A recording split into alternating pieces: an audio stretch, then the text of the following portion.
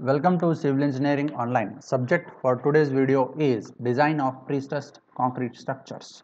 Module 4 Design of Sections for Shear. Topic under this module is Shear and Principal Stresses. Here I am Ravi TIlaganji for the further video. Let us see. Shear and principal stresses. The shear distribution in an uncracked structural concrete member for which the deformation is assumed to be linear is a function of the shear force and the properties of the cross section of the member. The shear stress at a point is expressed as tau v is equals to Vs upon Ib. V is the shear force and I is the moment of inertia, B is the breadth of the particular member. Tau V is the shear stress of the member, what we are going to get it. Where tau V is shearing stress due to transverse load, V is shearing force, S is statical moment, first moment of area. We are going to take only this part of area of the statical moment. I, second moment of area of section about it centered, also known as moment of inertia. B, breadth of the section at a given point. Either it may be a rectangular section, or it may be a flange section, or it may be a web section. The effect of this shear stress is to induce principal tensile stresses on diagonal planes. So, in the pre-stressed concrete member, the shear stress is generally accompanied by a direct stress in the axial direction of the member. If transverse vertical pre-stressing is adopted, compressive stresses in the direction perpendicular to the axis of the member will be present in addition to axial pre-stress. So this sentence says that if we provide generally the stirrups, so these stirrups are going to restrain the vertical shearing of the concrete. So as we have seen it in the RCC members, also we are going to see them in the PSC members. The most general case of an element subject to a two-dimensional shear stress system as shown in the figure. So this is the principal tensile stresses in a pre-stressed member. So here is the support reaction acting and here is the load acting. When these two are acting at the end junction, if we take a small element, this will have a diagonal force which is going to act. So this diagonal line will have to have the forces.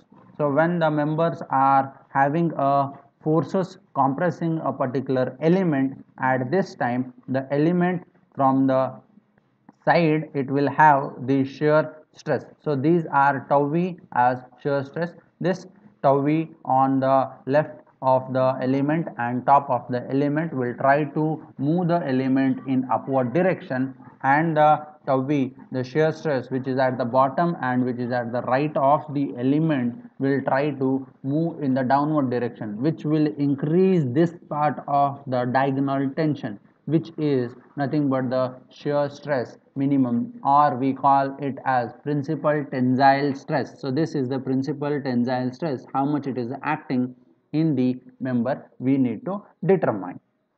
The maximum and minimum principal stresses developed are given by F max or minimum. We are able to find out.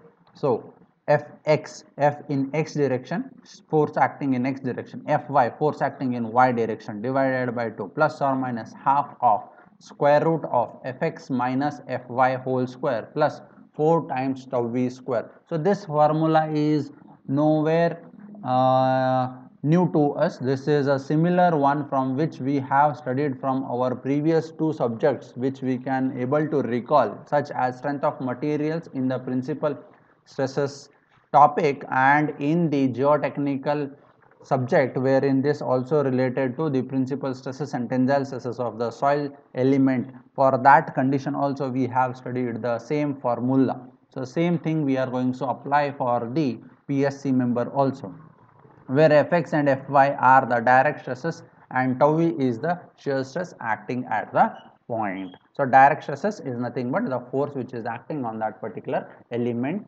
that we are going to consider force upon area as direct stresses.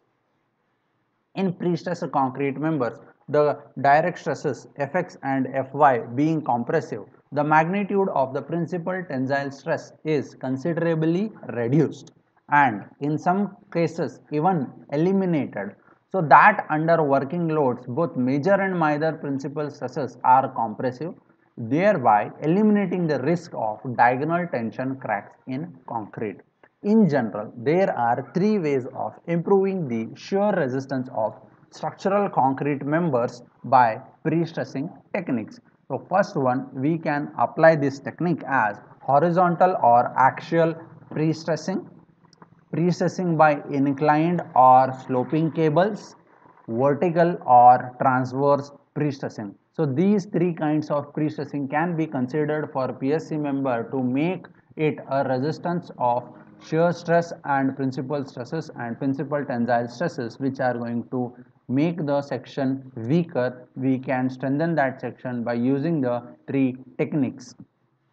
Hope you all have understood the topic. See you in the next topic with ultimate shear resistance of PSC members. Thank you for watching. Please like, share and subscribe. Thank you so much.